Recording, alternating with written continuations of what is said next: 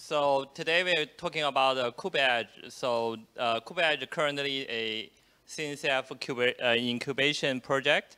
So mainly I will talk about the latest update. So my name is In Ding. So Kevin cannot make it due to the COVID. So both of us are the maintainers and the founder of this project.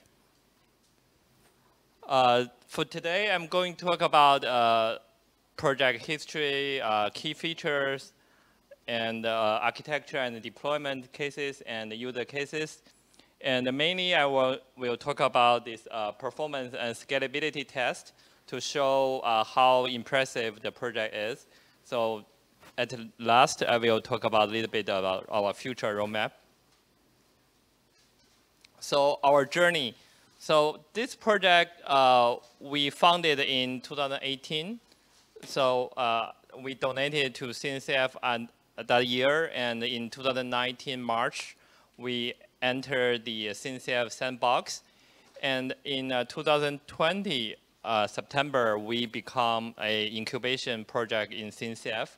So currently, we have more than 5,000 stars on GitHub, and more than 1,300 folks, and more than 800 contributors, and the 240 more than code submitters, and they are from 60 plus organizations. So it's a well accepted project, and we really appreciate our contributors. So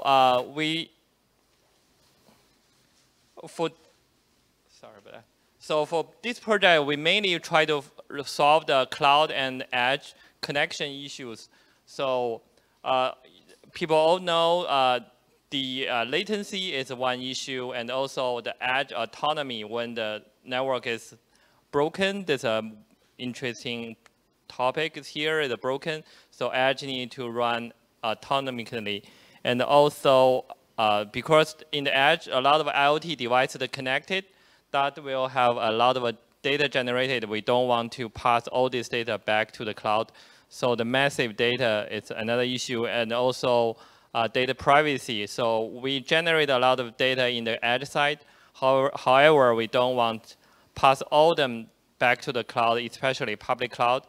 So we need edge computing. The KubeEdge is built for these features. So key features. So the KubeEdge project support native Kubernetes APIs. So when you deploy an app to the edge, so you can use kubectl directly. So that's a native Kubernetes APIs. As a developer, when you do the deployment, you won't see any different. You deploy an app to an edge node, or you deploy to a node into a node in data center, and it's transparent to the developers. And also we can allow mix edge node and the node in the edge side and the node in data center. You can have this mixed deployment. Another important thing is that we have a seamless edge and cloud coordination. So it's transparent to the developers. So the framework itself will handle all the communications between edge and the cloud. Is transparent to the developers. Another thing is edge autonomy. When the network is broken, we will preserve the state in the edge side and run autonomously. And when the network restored, we'll do the resynchronization between the cloud edge. Make sure the data will run as your deployment. As you know, the Kubernetes have this list watch. You have a desired states. So when the network is restored, we make sure the edge will run as a desired state when you issue the command from the cloud. And low resource readiness, that's for the IoT cases. When you have even have a Raspberry Pi or even a small, very low power edge device, we support this edge. And also device communication, we have built in the framework, support MQTT and other protocols to support device edge communication, and you can even control your device from the cloud. And we have a cloud view of the same view, the cloud view from the global matrix data. So what's new? From 2020, 2021, we have a bunch of new stuff. First, a active high availability deployment for Edge core. I will go a little bit deeper in the following slides. And we have a new mapper framework updates that for the device connections. And we have a new HTTP request routing between the cloud and edge improvement. And Edge Mesh is our data plan. We have a complete architecture upgrade, and we have a much better cross-lane communication. And we have a device, that's for the device management. That's from our IoT SIG. So we have this new interface. Most importantly, this year we just tested for 100,000 nodes and 1 million pod deployment. I will show in the following slides, there's a very impressive performance data. So architecture. So the main thing is we have a generic deployment from Kubernetes. You can see we can mix cloud node and edge node together. So edge node is virtually here, but actually is running on the edge side. So to solve this problem, the main component we created is a cloud core and edge core. The cloud core is running in the cloud control plane. Edge core is derived from kubelet. So we set up the WebSocket long connections, or you can have the kube as another alternative. So this one, we have a bidirectional channel communicated between cloud node and edge node. That's why even your cloud node, your edge node is running behind some firewalls. So from cloud, you cannot even see the edge node. However, with this setup, so you can still control your cloud to edge, send a command line from here. So that's our connections. And we have this CRD created for the edge controller, device controller. That's for the IoT cases and edge controls.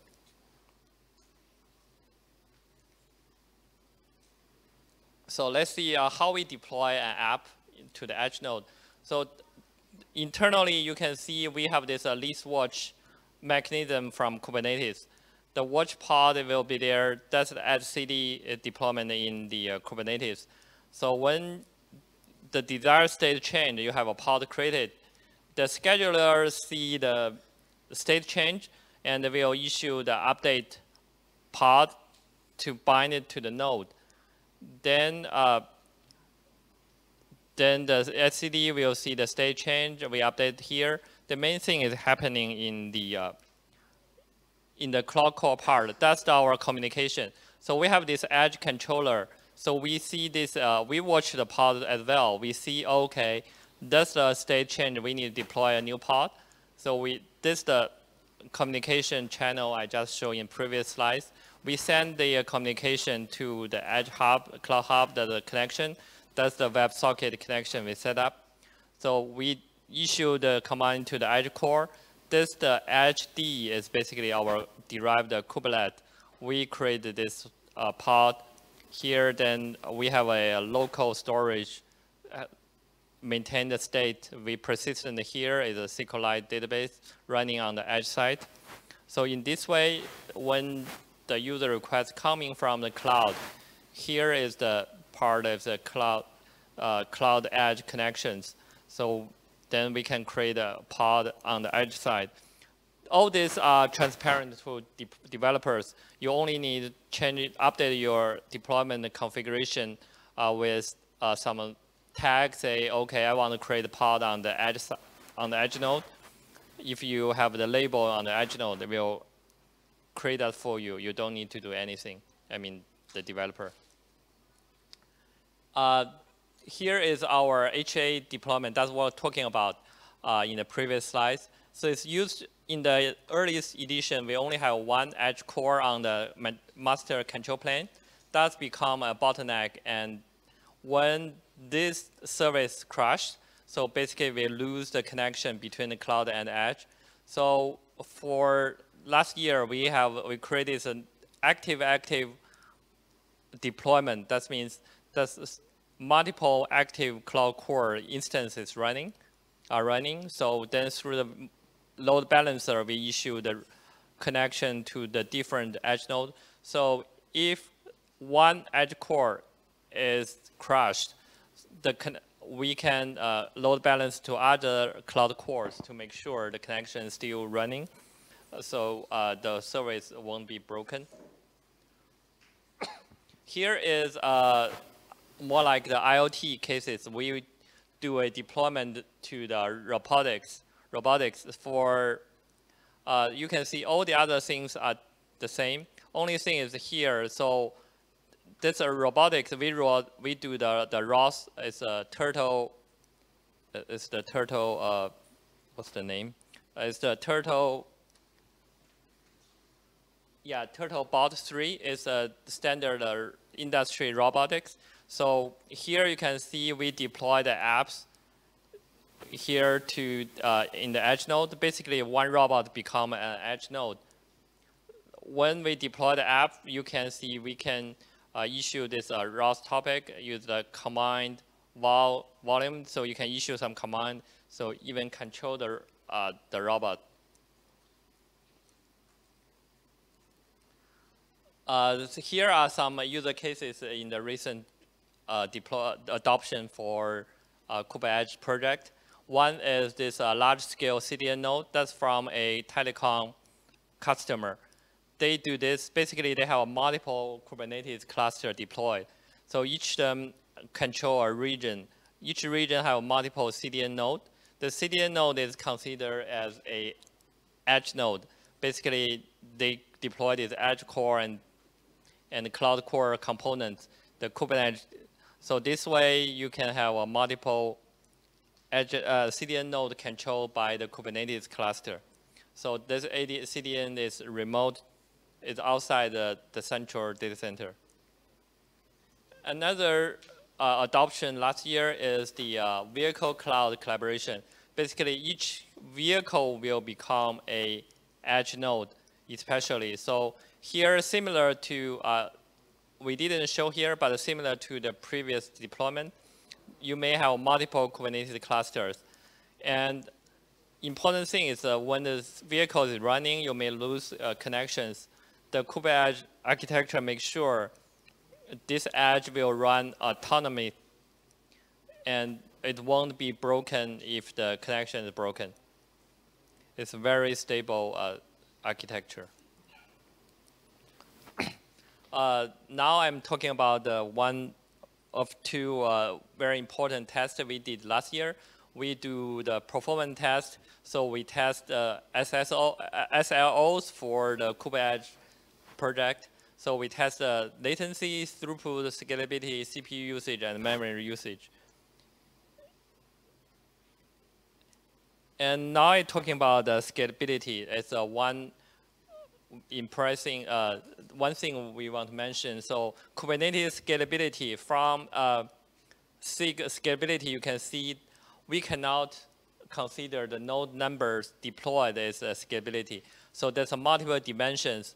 You have a number of namespaces. Besides the number of nodes, you have number of namespace, number of services, number of secrets, number of pods, number of ingress connections, load balancers. So it's multiple dimensions. If you increase one dimension, it will cause the other dimension shrink. So here is we got this picture from the SIG scalability, Kubernetes SIG of scalability. So here we'll define the SIG define a lot of limit and numbers for the scalability and SLO and SLIs. So you can check here. So, so here we do, according to the Kubernetes SIG guidance, we do our KubeEdge scalability test. So here is the deployment. We have 5 edge cores. Through the load balancers, we control multiple edge nodes. We are using the cluster loader 2. That's to test the density. Here, this the configurations. That's the official configuration the SIG scalability provided. Here are our configuration parameters. You can see we configure is a 100,000 nodes and 1 million pods deployed. We use the official test matrix. We configure this number. So here is our test results. It's very impressive. And first is API responsive latencies. So for mutating API latencies, you can see when the threshold is 1 second, the 50 percentile, 90 percentile is almost flat. We only have some spikes in the 99 percentile. In the read-only API calls, you can see the 50 percentile, 90 percentile still steady. And the read-only API calls latency, at least for 50, 90 percentiles are both steady. And for read-only calls latencies, we have a few spikes, but it's very satisfying. Here is the pod startup latencies. Basically, you can see it's really fast. Here are a couple of zeros. That's because we don't support RFC 339 nano protocol. So because we only support to about second degrees precision.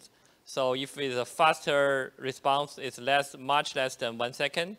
So the Prometheus will only show as 0. However, it has some numbers. It just doesn't show the enough precision. So with this test result, we can have the conclusion say current KubeEdge can support 100 edge nodes, and we can manage 1 million pods deployed. This is a full test report we are going to publish. This one to public after this KubeCon EU 2002. We are going to publish the full report with all the setup, latency, configuration files. It's almost ready. So for the future, we are going to even support our cross-subnet communications, edge collaborations, more security, because security is more and more got attention, and especially in the edge cases, we want to achieve our strong security edge. And we are going to have a decentralized security for application running on the edge. And the other thing is still continue to improve our device mappers to have a more connections. And we are going to manage class from the cloud. We can currently one edge node is an individual node. In the future, we are going to support a cluster of edge nodes as the edge cluster, edge site.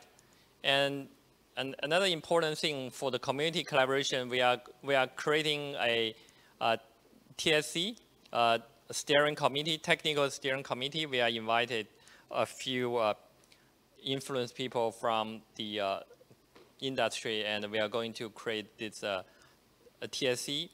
And we have a cross-community collaborations going on. We talk to the Ajax Foundation, Array Eclipse, and another big thing, we are going to WASM. So we have the WASM Edge collaborations. It's going on. And here is some key website. I hope if you are interested, that's our official website, and that's our code source. That's our Slack channel. We have a community meetings every week. We have 2 times. One for more like a United States friendly time. One is much suitable for the Europe time. So we have 2 different time. Hopefully, if you are interested, you can hop in and join the meetings. And here is our documentation mailing list. If you have questions, you can either ask in the Slack or you just send to the mailing list, or you can ping us from Twitter. Now, thank you. Do we have any questions?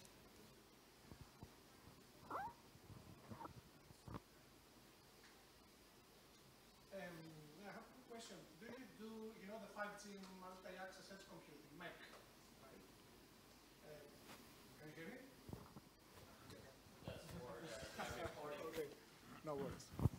So I want to ask a question regarding the 5G MEC deployments, your multi-access edge computing. Do you have any use cases related to that? The question is about 5G MEC. Actually, we in Crino, a Crino community, right? The LF Edge. In Crino, there's a 5G app. So the KubeEdge have a blueprint project in a Crino community. So we collaborate with 5G MEC, all the telecom, and Mavenir. I don't know if you so we are talking about how we can collaborate. Actually, we contribute to the white paper for this 5G MEC, and also another one is running in Thailand is for the telecom. I forget the name. We contributed to the white papers, so it's published, I think, in 2020 is when the pandemic just started. You don't have real use cases coming. You mean the edge cases? We are doing one of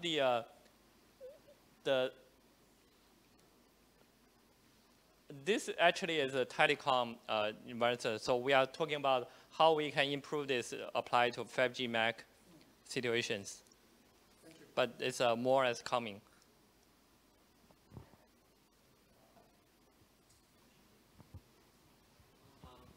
So KubeEdge via Edge Mesh enables workloads running at the edge to communicate with pods or workloads running either other edge nodes or in the cloud.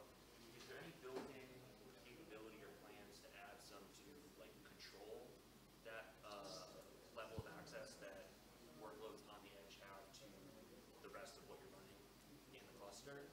Or is there a recommended way to do that using some other tool? Currently, let me rephrase. So your question is if you have an app running on the edge node, how you communicate between the application running on different edge node? Or how to control that communication, or even disable it? Because we operate in a very You mean the network policy, how we can apply to? Yeah. Currently, we don't have that. So the Edge Mesh project is in the data plan to connect cross-LAN communication between different nodes. For your question, it's more like a security features. That's what I put in the roadmap. We are doing the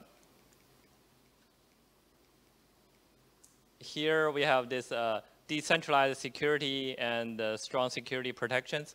That's the things we are researching right now, how we can apply this network policy similar to the cloud network policy to the application running on the edge. So that's a really good question. Thank you. So, The cloud part and edge part has different control planes. If the communication is not between the edge and the cloud, it's possible to manually change the configuration on the edge part. sorry, so can you repeat the question? So for cloud and edge communication? If you get the communication lost, for example, no internet, You mean this connection broken? Yeah. you can manually change the configuration of the edge core. You mean, can you imagine?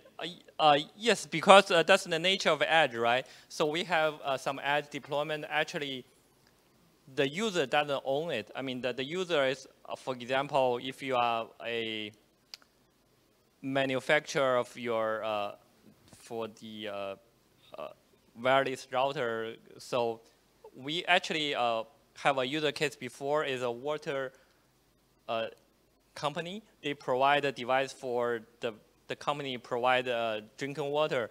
So they provide some edge core deployment in the edge side, but the individual site bought this the edge device. So they don't own it, but we control it from the cloud, the application deploy. This one, they can manually, I mean, you can never prevent people plug in a USB drive and reload your kernel or something, right? That you cannot prevent. So the security, we say, when this connection restored, we have the sync controller to make sure this desired state always from your cloud side. So you have a desired state, we resync when the connection control, but when the connection is broken, so we lose control. It's actually we cannot do anything until the network restored.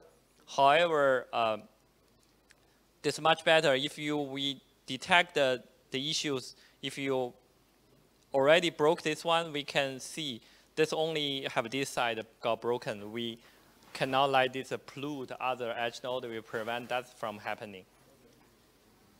So, but if this lose connection, you never can prevent people with hack locally from here, but you can only hack the node. You can have physical access, right? More like the computer running at your home.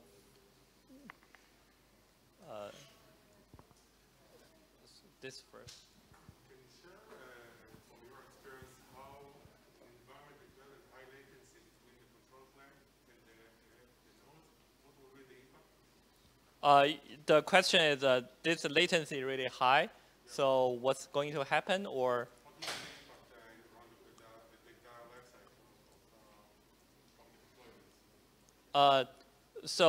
deployments? So when this latency is high, there's two issues. There's the control will be issued low. We try to make actually we only transfer a very limited data here. When you do deployment, when you do deploy an app, you need to pull the image or something, right? You probably won't pull from our control plane. You pull from your, either from your own image hub, or you can provide a hub already built in. So that is one count. Like this channel we only issue as a control command or sync your state. We already reduce a lot of communication between cloud. We built this one, we reduce a lot of communication between cloud and node. In the native Kubernetes, you have a lot of pings going on, and if a latency high, you will see, oh, this node is already dead, that the eviction will kick in and redeploy the app. So, but in our case, we prevent this from happening. We have the cloud core as a proxy, make sure it won't happen.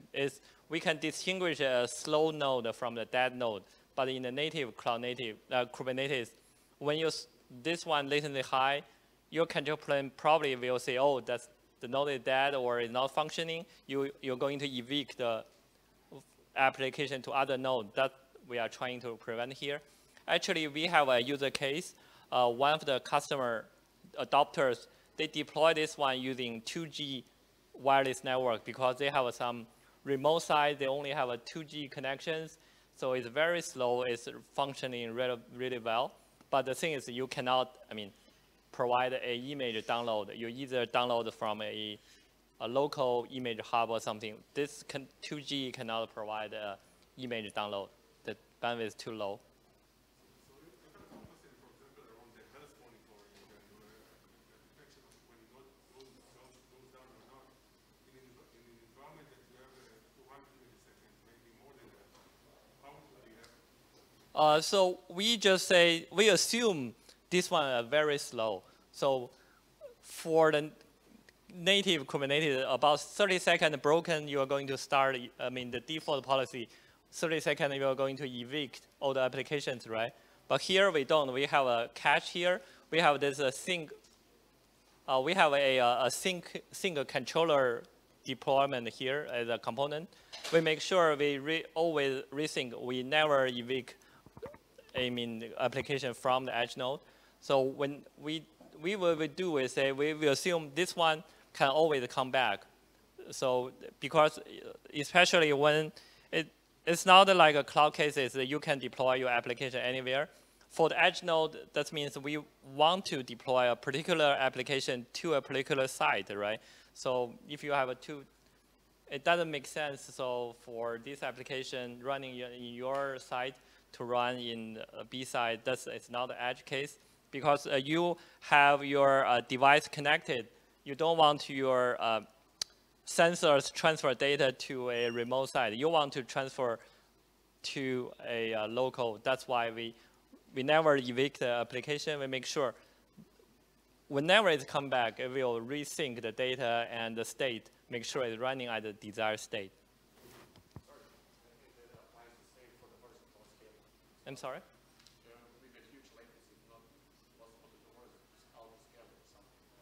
You mean this is super slow?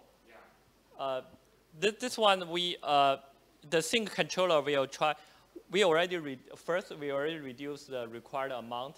So suppose we only have the data matrix or the desired state, the diff, we will only transfer. Yeah, this is completely broken, then we cannot control. This will run autonomy, atomic. So this edge will, still running and monitor application running and locally. If the application crash, we will restart. Because we have a local, we have a local state cache. Basically, that's the latest desired state we stored, right? So if you have your app crashed, we'll restart.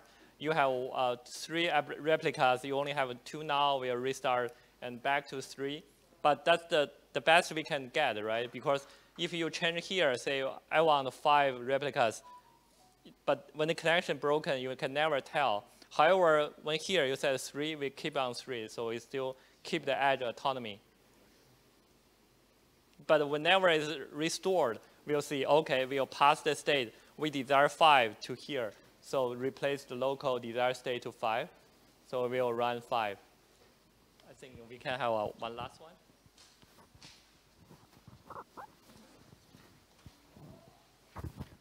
Actually, I have a very, very basic question. So I'm very new to KubeEdge. So please, we can talk later if it's going to take more time. So is the edge node built on top of kubelet? Like it is Kubernetes node or it's completely different? It is a different implementation of kubelet?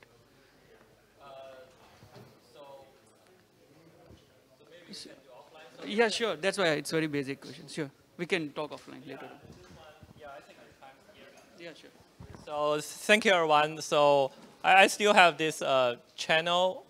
So anything you can ask me in the Slack or send an email wise.